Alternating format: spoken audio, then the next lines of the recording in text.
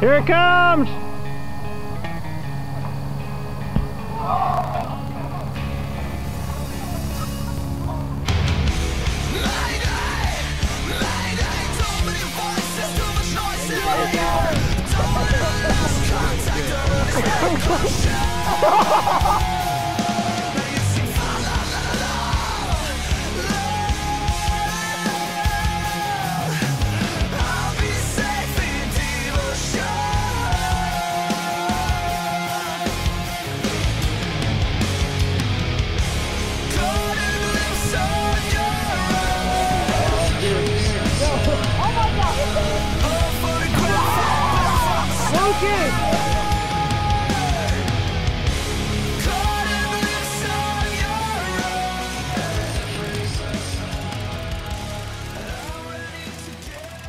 That kind of stuff, so they had to find a way to knock down those castle walls.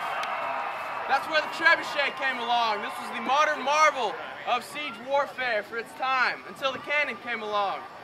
Your larger trebuchets were 60 feet tall and they threw 300-pound stones. More often than not, they would throw them over 400 feet far. The reason they threw them that far was because the castles were protected by archers, and the archers were equipped with longbows.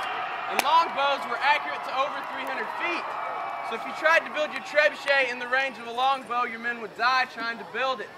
Therefore, you can't build your trebuchet in the range of a longbow. That's why these were built so far away from the castle. So they threw 300-pound stones over 300 feet, which is very impressive. That takes a lot of force. They were 60 feet tall. This one's 27 feet tall, so it's a little bit less than half the size of those big ones. And we've got 1,600 pounds in the counterweight, and we're throwing a 16-pound bowling ball. We were about 30 feet short last time, but I adjusted something. Hopefully we'll be closer to this next time. I'll entertain any questions afterwards. And yes, this is for sale. $3,000 if anybody wants a trebuchet. Every house needs one. They're a great thing to have. Keep the neighbors away. I'm going to give a count, 3, 2, 1, and then I'm going to say away. And if you guys will yell that out, it makes it a better experience for us all.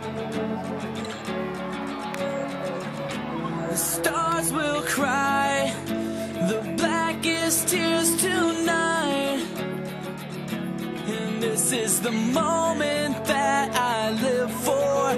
I can smell the ocean air. Here I am, pouring my heart onto these rooftops, just